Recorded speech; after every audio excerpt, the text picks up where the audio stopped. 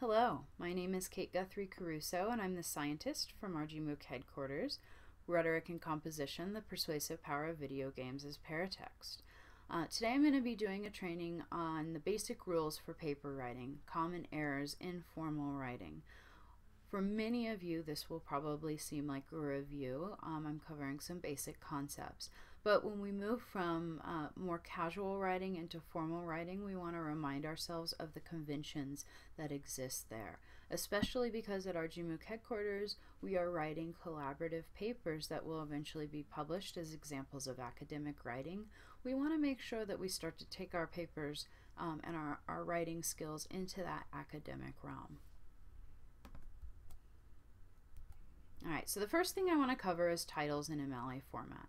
There are essentially two types of titles that you'll encounter, and those are what I call short titles and long titles.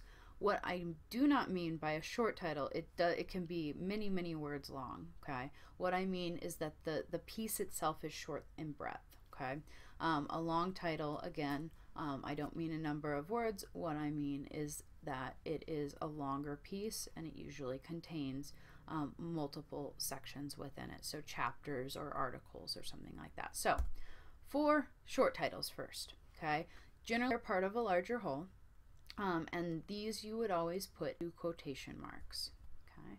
So articles, poems, blog entry titles, because we're playing video games, if you were talking about a specific chapter in a longer video game or a specific level that is named, then those would go into quotation marks.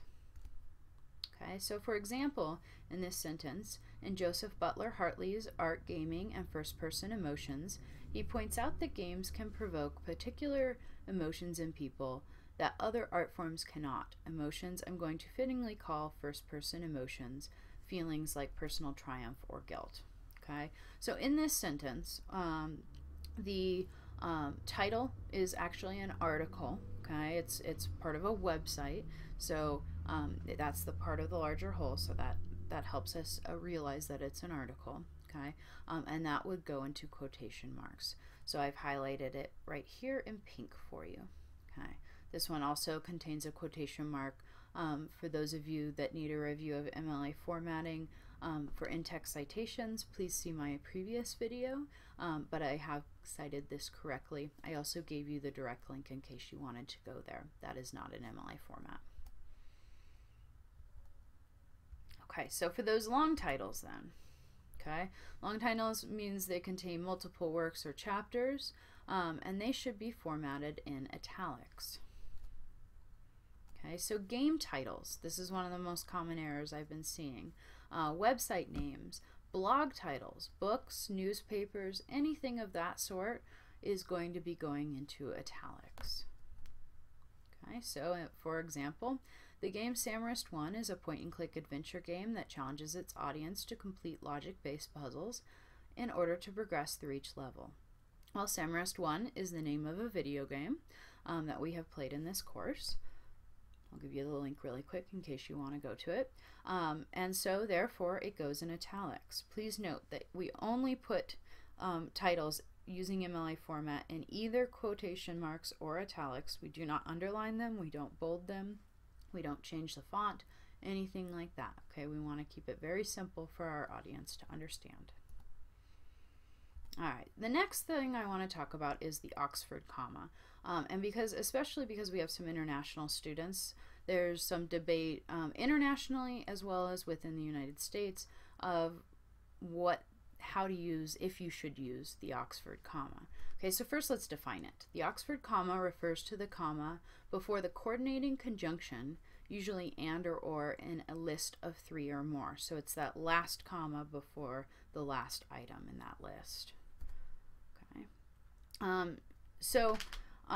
In this sentence, I played Samarist 1, Baby Blues, and Extruder this week. Okay, the Oxford comma is the comma right here, okay, in between blues and what that is doing is it is simply separating out and causing us to pause as readers. There has been some debate, and internationally I know that there are different rules as to whether the Oxford comma should be used. Newspapers in the United States, for instance, frequently do not use the Oxford comma because they're trying to save space. However, for academic writing, most scholars agree that it should be used. Here's the reason. Without the Oxford comma, you risk confusing your audience and changing the meaning of your sentence. So let me give you an example. Okay, so sitting at the bar were two prostitutes, Al Gore and George Bush. In this sentence, without that Oxford comma, which would go right here in between Al Gore and the and, what this sentence reads as is that Al Gore and George Bush are those two prostitutes, instead of meaning to say that there are four people sitting at the bar, the two prostitutes and then Al Gore and George Bush. Completely different meanings in the sentence. You want to be very careful. All right, the next thing that is very important for formal writing is not using contractions. Okay, so first, defining it, a contraction is defined by Wikipedia is a shortened version of the written and spoken forms of a word, syllable, or word group created by omission of internal letters, and it's often joined by an apostrophe, but not always. Okay, so words like can't, don't, won't, and were are all examples of contractions.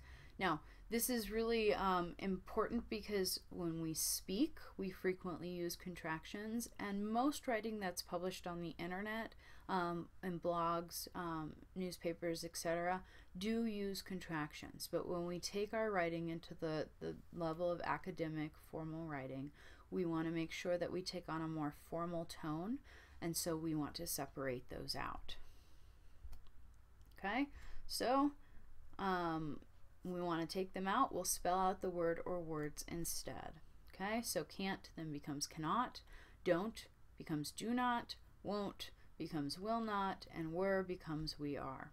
Okay, so go through your papers and look for any apostrophes that you might have and make sure that you are not putting in contractions accidentally.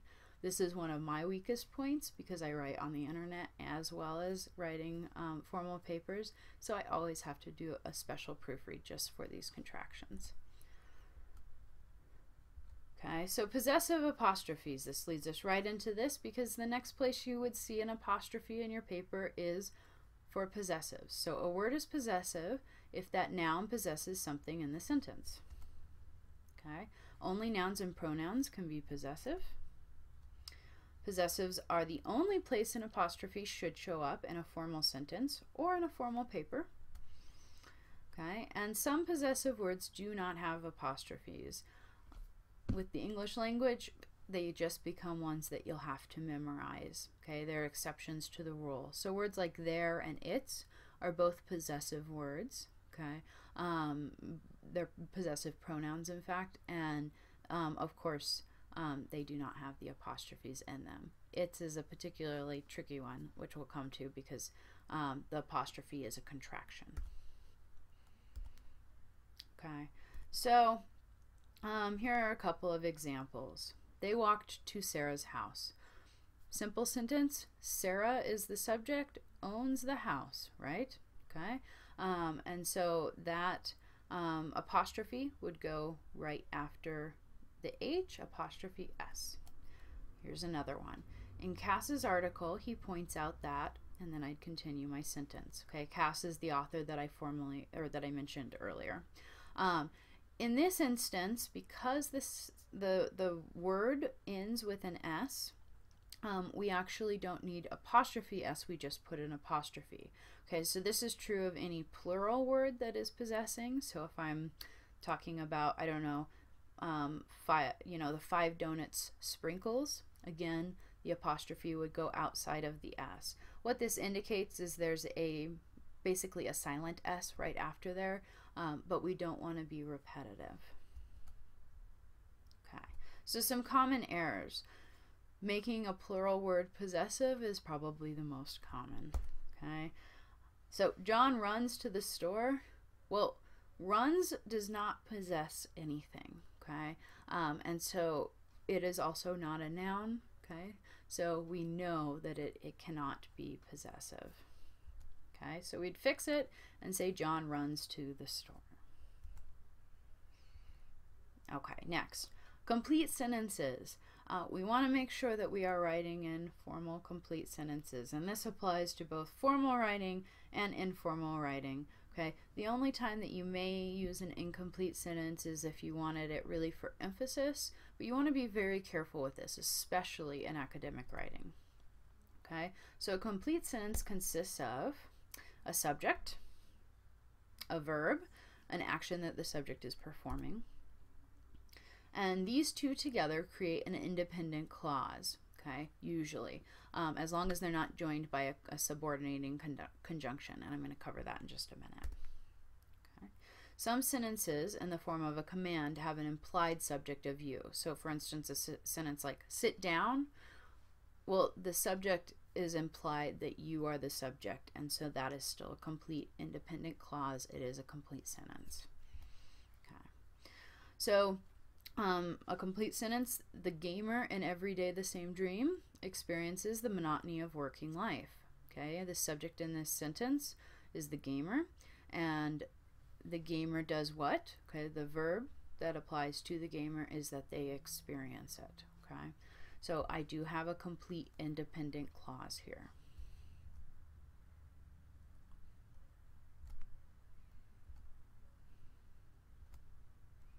All right, so some common issues. The major one that I see is that you are only writing a subordinating clause. Okay, and a subordinating clause has what's called a subordinating conjunction. Okay, so these are some signal words to us. Okay, so some common subordinating conjunctions, although there are many, many, many. So if you have a question about it, you can look this up further on the internet. After, although, as, because, before, if, then, that, though, if, when, where, while. Okay, all of these indicate that it is a subordinating conjunction. They are subordinating conjunctions, and then they create that that part as it becomes an incomplete sentence, cannot stand alone. Okay, so it's a subordinate clause, and it must then be combined together with an independent clause. Okay, so a common example here, okay, of an incomplete sentence, when I played the game which. Okay, I still have a subject, I, and a verb, played. However, because of the subordinating conjunction, when, I've created a subordinate clause. It is an incomplete thought, an incomplete sentence. Okay, so I must join that, okay, by adding an independent clause to it. So when I played the game which, I had nightmares that night. Okay, which is, for those of you that haven't played, it's a horror game. It's pretty scary. I wouldn't play it after like 2 a.m. Okay, so I had nightmares that night is an independent clause. What that means is it is in itself a complete sentence. Okay, the subject again is I, and the verb had.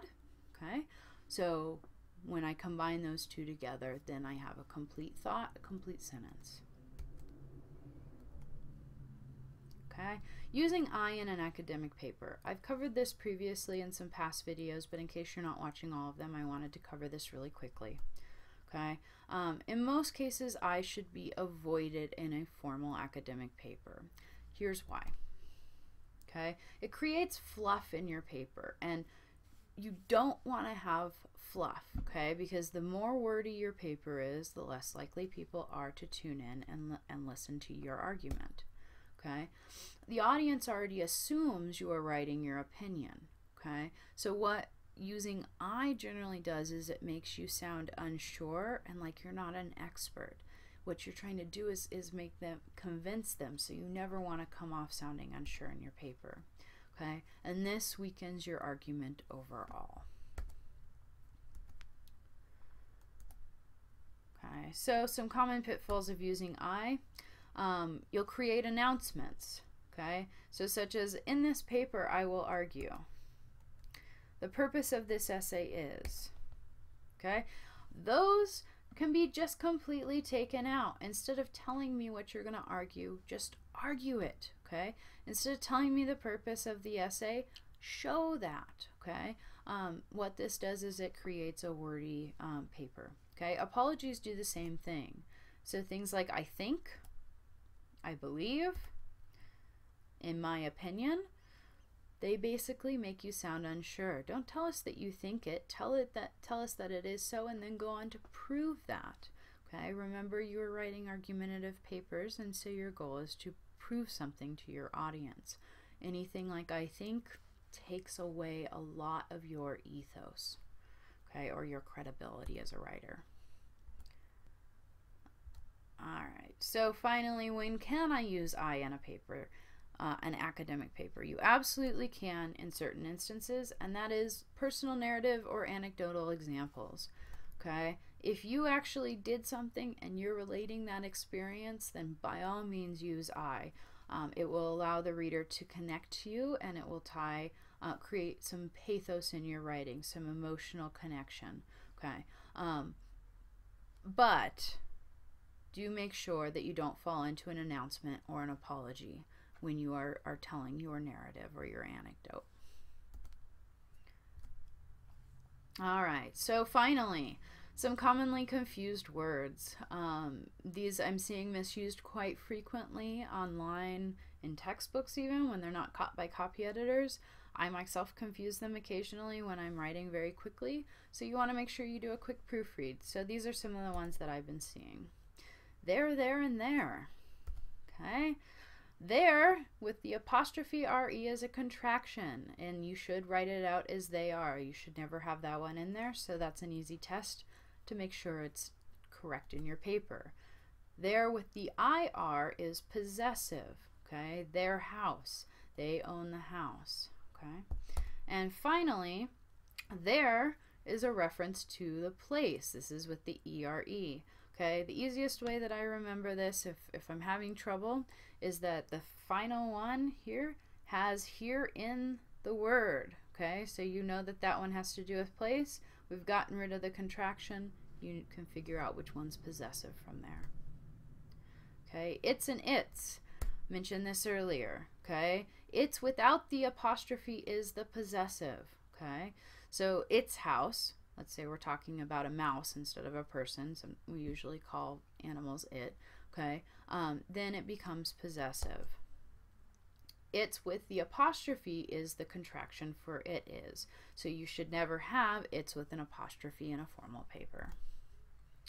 Your, and your. The last one is not really a common error, but I thought I'd throw it in there. Okay, your with the OUR is possessive. Okay, and with the apostrophe RE again is a contraction for UR.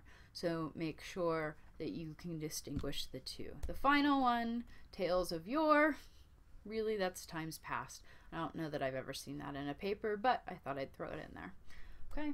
All right, just a couple more. I'm not going to go in as much depth. Which and which. Make sure you know which one is, you know, the pointy-hatted, which the one with supernatural powers, and which one we will more frequently use in academic writing, which is the WHICH, okay, and that's determining between two things or more things.